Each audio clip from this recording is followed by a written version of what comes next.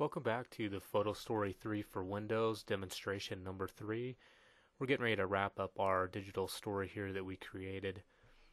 Next up here, we can select some background music to play throughout the entire presentation or through a short section. We can add more than one song or tune to the background if we want to.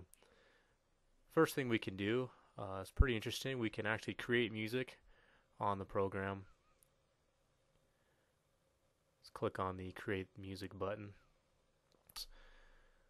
to create some background music here. Okay.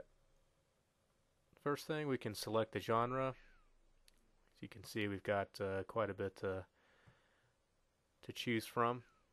Let's try the world beat. We'll check out some reggae. Okay, so we can select a guitar, legendary, and we can play and see what that sounds like.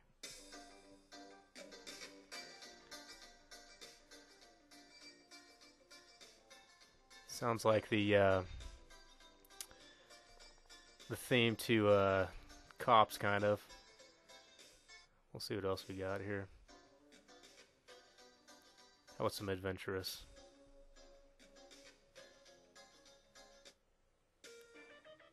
You can just play around with some different stuff. You can slow the tempo down.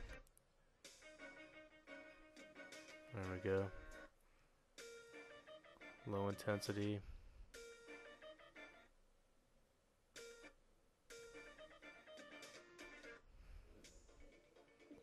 So you can see you have a variety of options to choose from here.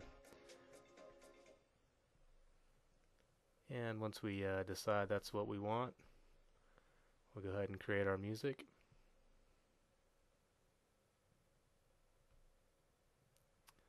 I don't think I want to choose any of those, so I'm going to go ahead and select some music that has been pre-recorded on my computer. Okay, I've recently gone to this folder, so this is one of the songs I'm going to choose. This song here, Utashenya, by the Be Good Tanyas, I think will fit the theme nicely. So I can double click on that, and then it'll open up for me. Something to note, the music will be included wherever in the timeline that you have the clip selected. So I had the first clip selected, and so it put the song at the beginning of the timeline. If I would have had another one selected, it would have attached it to that clip. You can go and delete the music by right-clicking. Okay, right-click on the clip there. Go down to Music. Select, create, or delete.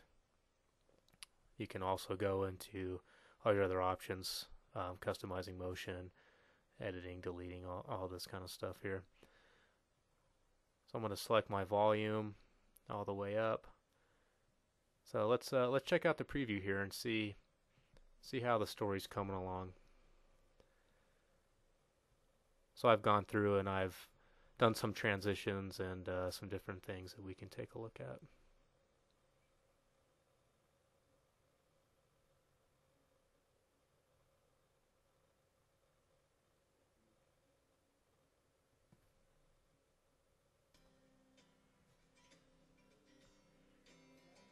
Okay, one second. Let's start this over here. Okay, so here's the title page that we made last time, and I'll go ahead and play it with the music, and we'll check it out.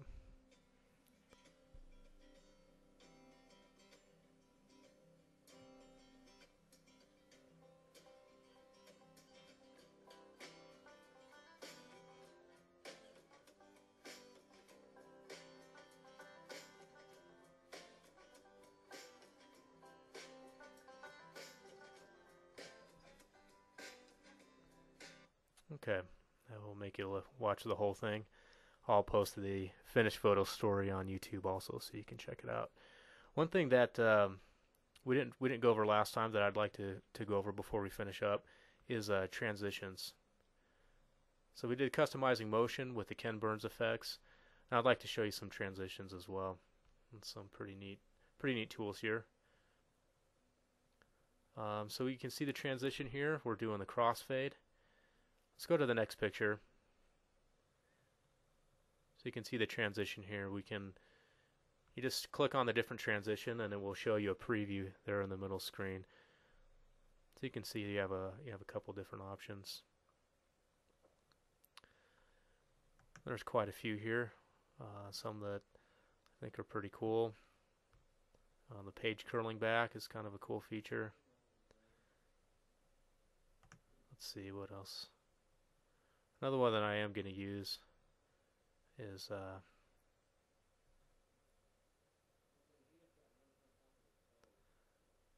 let's see. The other transition that I'm going to use is going to be the slide right.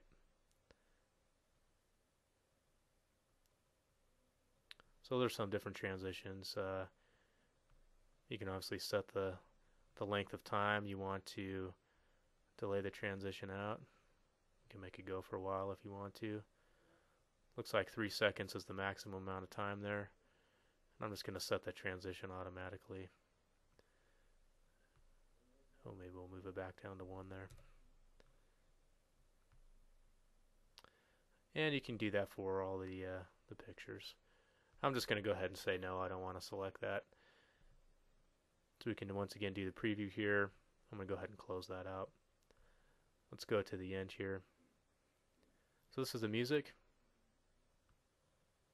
And we'll go to actually creating the photo story. Gives you a couple different options depending on your purpose. Save your story for playback, for iPods or smartphones or whatever. So I'm going to go ahead and just play back on the computer. And I'll put it in my videos folder here. Any other settings that we may need can all be done here. A lot of different options. I'm going to go ahead and do the highest quality since we are going to upload it to YouTube. It's going to get compressed again, so I want to keep as much quality as possible on this end of things. So I'll go ahead and click next, and it's building the story. So after this gets done loading, then we'll go into YouTube. Okay, once you have the file saved, you simply open it up when you get to YouTube and upload it to the website there. I won't go through all the details on that. This demo is going longer than I anticipated. Thank you for joining me, and I hope you learned something about PhotoStory 3, and look forward to seeing your photo stories up on the internet.